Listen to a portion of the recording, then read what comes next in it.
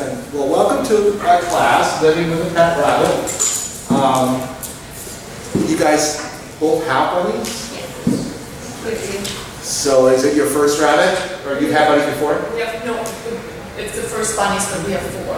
We got four? We got two, no, we had one, and then another one, and then two more. That's what it is. In a very short time. I did the same thing. I had started with two, and then I got another one, and then I got another one. My two are foster failure. You got one too? Is it your first rabbit? We had one and then we got another one. So you have two? Yeah, these are our first bunnies. And your first bunnies. Okay, well, I promise you there's going to be so much information thrown at you here that this is just the beginning of your journey. Learning about rabbits is a journey. It takes many years. You're not going to learn it in one book. You're not going to learn it in one class. It's going to take a lot of effort actually on your part. It's not going to come to you naturally. I run into people all the time who've had rabbits for 20 years and don't know any more than they had when they got the first one, because a rabbit is not going to teach you this stuff.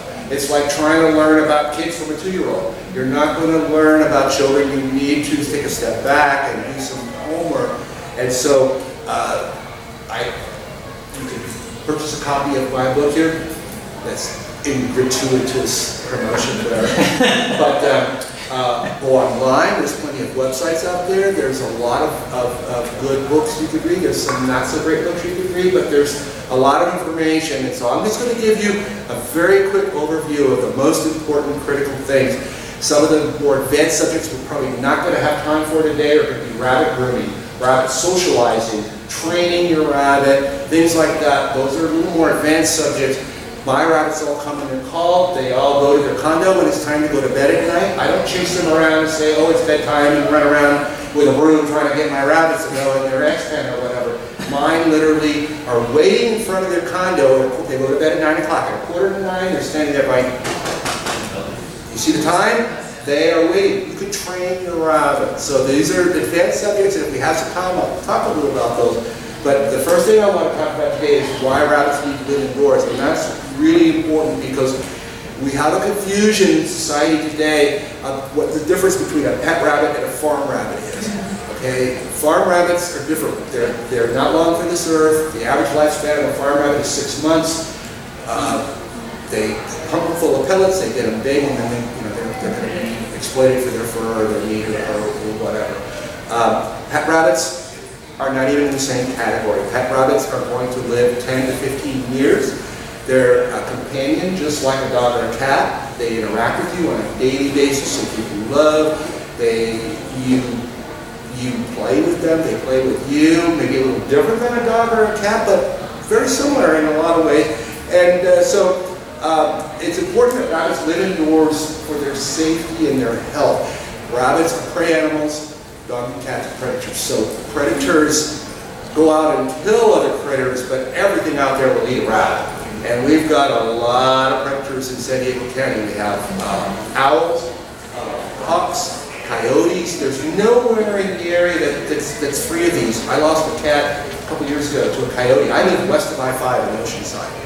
That little strip, right there near the beach, and there are coyotes in our neighborhood. Hawks fly over my house all the time. They can swoop down and pick up a rabbit. Hawks can lift up to 8 pounds. Most rabbits are not 8 pounds. This rabbit here is about a 5 or 6 pound rabbit. That rabbit is gone if the hawk sees it, and they will hit it and carry it off. So we have a lot of predators. We've got to have our bunnies protected indoors. They live more than twice as long indoors as outdoors, which you may already know, but they are our pets, so we're their caregivers, we're their companions. The most important reason why rabbits live indoors, and so much longer indoors than outdoors, is they hide the fact that they're sick from predators. And when your rabbit becomes sick, if you're not close to him and interacting with him on several times a day, he could be dead before you ever know that he was ill. And this happens very, very often. Rabbits have conditions such as GI stasis or bloat that come on fairly quickly, and if they're not diagnosed and treated relatively quickly, they could be fatal. So when your bunny is in your home and you've got a routine you're going through, your bunny gets his salad at 3 o'clock each day, and at 2:45 he's sitting there waiting. One day you come out and you put his salad down and he's not there waiting. This is not an issue of, I think he's sick. He's not well. Something's wrong. Now you've got to act on it. And we'll talk a lot about that at the end, the very end of the class, because this is where you're going to make the most difference in your rabbit's life, saving his life someday if he is ill. A lot of folks will go, "Ooh, I don't know," or, "Oh, let's not rush to the vet. That's going to be another big bill." Well, you know, it's that reluctance that costs a lot of rabbits their lives. It's part of what makes rabbits high maintenance, expensive pets. I mean, it's not the food or the eggs pen, the bowls, and the litter boxes that cost a lot of money. It's those darn vet bills. And I mean, they get pricey. I had a bunny, had to have staples last July, $750. Now that would be $150 on a dog. Put them out for 5 minutes, put some staples in, and that's it. They go home. She wasn't at the vet's office for a couple of hours, and honest to goodness, $750. Can you imagine if it was something serious? This was just like 6 staples. So this is where you got to be prepared. If you had a child who needed to have a tooth looked at, a toothache, you're not going to go, "Oh God, I can't afford it," and wait 6 months to fit. You find the money, and this is what we do with our fur kids. There is one called VPI that does take rabbits. Most of them don't take rabbits, but this is changing, I think. Rabbits are the 3rd most popular pet. So I think the insurance companies, as they see the need, will fill the need. Okay, the last thing I want to talk about why rabbits are indoors is because there's a lot of parasites and disease outside that they're exposed to.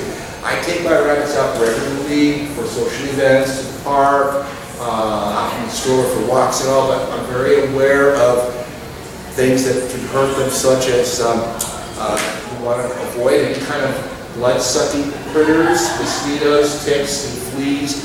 If they bite a wild rabbit and bite your rabbit, wild rabbits are carriers of a disease called meastomatosis, and it's a disease that was intentionally released into the wild by the Australians back in the, I believe it was the 60s.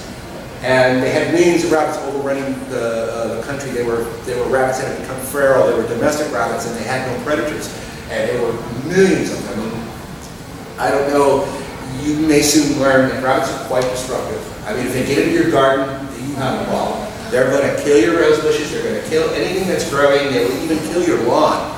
And so they were considered pests by the public. When they get out of control, and there are many areas that still are dealing with rabbits as pests, and we have this issue out there now. What do we do with feral rabbits? Because if they don't have them, now the predators keep them in check pretty much in this area here. There are places that don't. So that and fly strike is another serious problem. I just had a friend in Poway had 5 bunnies who all had this, and she was letting them play in the backyard. And what happens is, if there's a moist area on your bunny, like around their eyes, their nose, the flies will lay eggs there. And then maggots will hatch, and the maggots burrow under the skin, and will literally have to be removed. And it's an agonizing way for the bunny to go, and it's a very common way for rabbits that live outdoors in backyard hutches to pass away. And we have it right here. It's not something that you're talking about some other part of the country. It's right here. You'll feel little bumps. Now, this is, you have your bunny. It's good to every day kind of, pick them up, feel him. You're looking for those kind of things. And that's what happened. This family, they were feeling all these lumps, and they went down in the fur and looked at it, and they were moving. Saw these little heads of worms sticking out. They started pulling them out with tweezers, and there were long worms coming out of the rabbit, and they called me in a panic, and I said, "Get them to the vet. I'm not a vet. What are you doing?" So, we got to keep them indoors to keep them safe. Now, I tell folks the best thing to do with your rabbit is to go, not only develop a relationship with a vet, but to get a blood test. And rabbits have a very wide range of values in their blood tests. And one of the first things your vet's going to do when your buddy comes in sick is going to take blood and he's going to try and diagnose from their blood what's going on. Well, if you don't have a baseline from which to operate, now your vet is just guessing. And some rabbits are the ranges are so widely varied that sometimes they're guessing this thing because it looks like it might be his liver or something, and it's not. And so when you have a baseline, now you don't, the vet will tell you to do it every year. I say, every couple of years, get a blood test done with your examination. As your rabbit's younger, you can get away with going to the vet every 2 years when he's, say, up to 6. Once a rabbit crosses into that 7, 8-year-old range, now he's starting to push seniorhood and becoming a senior rabbit. Senior rabbits need to see the vet more often. So now after your rabbit gets to be 6, 7, 8 years old, now we want to start seeing the vet every year, hopefully to catch anything that's coming along before it becomes serious. And I've showed you here typical costs of what things would cost. Actually, in this area, these prices are very low. I was trying to aim for the USA, and actually, the vet bills here are more expensive than most other parts of the country. The cost of living is more expensive here than most other parts of the country. So you may look at these and see what it costs for a rabbit. Actually, like I said, these are quite low for our area. It's going to be much more than that. Now, anybody got any questions before we move on? Because now, we're going through. Is a rabbit really the right pet for you? Now, of course, you already have rabbits, so it's a little late for that. But some families aren't a good match for rabbits. It's just they're not home a lot. They've got young children who are very rowdy and rambunctious, and so I don't think everyone should have a bunny. Some people, everyone should love a bunny. I don't know. I think that you need to be the right kind of person. You need to be mature. You can't discipline rabbits, so you can't be the kind of person that's going to blow a cork if your rabbit chews your weed cords, because it's your fault. You've got to be the one to know that you left the cords there. Not the bunny's going to chew those cords. So if you discipline your rabbit, he's going to hide from you. He's going to avoid you, and you're not going to get to interact with him, and he's going to lose trust in you. So I recommend rabbits get 2 to 3 hours a day of exercise and an hour a day of some kind of interaction with you. This is the part about having a rabbit that's fun. You want to learn what your bunny likes and doesn't like. He's going to show you how he wants his ears rubbed. He's going to, you get down on his level is the best way to interact. You're going to go down to the floor, and if he runs from you, then what I recommend to people is put a pillow on the floor, watch TV, let the bunny approach you. He will come see what you're doing and all, and maybe when you reach out to touch him, he may run away. It's okay, just keep it up. Just be in his presence. Try and interact with him. Get some of his toys, and like my bunny's favorite toy is one of these. And why? Because it makes noise. And my buddies every one of my 4 rabbits, every one of them will go and get this when they want my attention.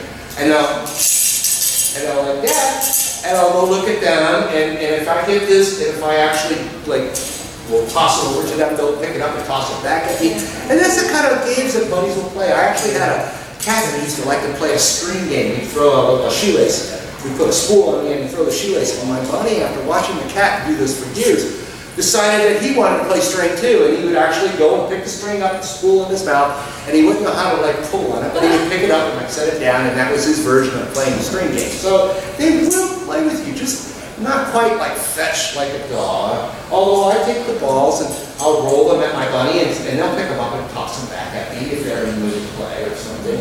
But don't go spending a lot of money on toys at Pet Company. The things that rabbits like are toilet paper rolls and stuff. Now, things to consider for a rabbit. If you have a friend maybe who's thinking of getting a bunny, is anyone in the house? Is everybody in the house on board for the rabbit? They all want the bunny. Is anyone allergic to the rabbit? The fur could be a problem for some folks, but the hay is actually what most people are allergic to, not the fur. Because people think, well, I'm allergic to cat fur. Well, the reason people are allergic to cat fur is they eat cat's bane. It's the cat's saliva that they're actually allergic to. Rabbits don't have that saliva. interaction with humans, but the dander is lighter than air, and it does get up in your nose, and it does bother some people. You know, do you travel a lot? Are you home, you know, a week and then gone for 2 weeks? Probably don't belong having a bunny.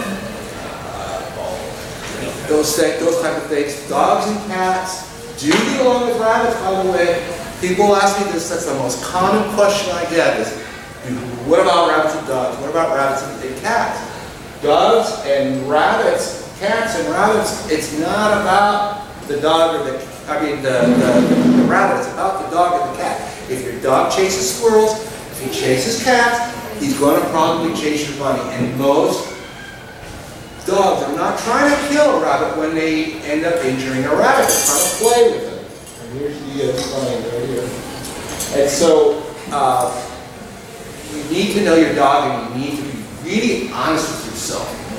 I had a friend of mine who was fostering a couple of bunnies. He found out, this is sad.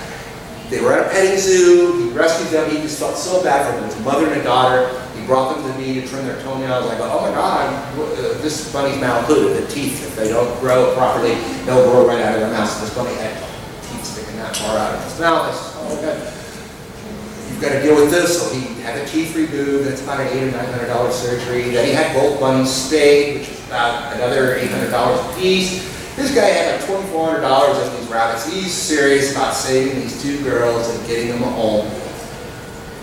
And the maid came in one day, left the door open accidentally. His 2 Labrador retrievers came rushing in from the backyard and killed both rabbits, and he was crushed. I mean, not only did he have like $2,500 in these rabbits, but he was going to save these bunnies. And here they were better off at the petting zoo than they were at his home. And it is kind of ironic, but you know, it was a disaster waiting to happen. If you've got hunting dogs that are going to kill those rabbits on sight, the rabbits are going to be around for 10, 15 years. The dogs are probably going to be around for 10 or 15 years. Are you going to be able to 24/7 be in between those critters? I mean, you know, accidents happen and things happen, and so I don't know. Though maybe that he should have never brought those bunnies into his home. I mean, you know, he was trying to do a good thing, but I don't think it ended up being a good thing. And so you have to be honest with yourself. You know, yeah, we love our animals and all, but if you're ever going to have a home only to be killed or suffer from, you know, a dog attack, then maybe that's not a good thing. And with cats, I have found that cats tend to only get jealous of the bunnies more than anything. And so I worry about you know, what happens. My kitties would never go and harass the rabbit to my face. Would always do it behind my back, you know. So you gotta kind of wonder, you know, like when you're not there, is the kitty coming up and the bunny? Now my bunny used to beat my kitty up, so you know. Now I'm gonna go quickly into. Anybody have any questions about any of that? I know this is all. This was based towards folks that. I have a handout. This was based towards folks that, you know, were thinking about a bunny or wanting to get into a bunny, so I wanted to cover all that stuff. Thank you.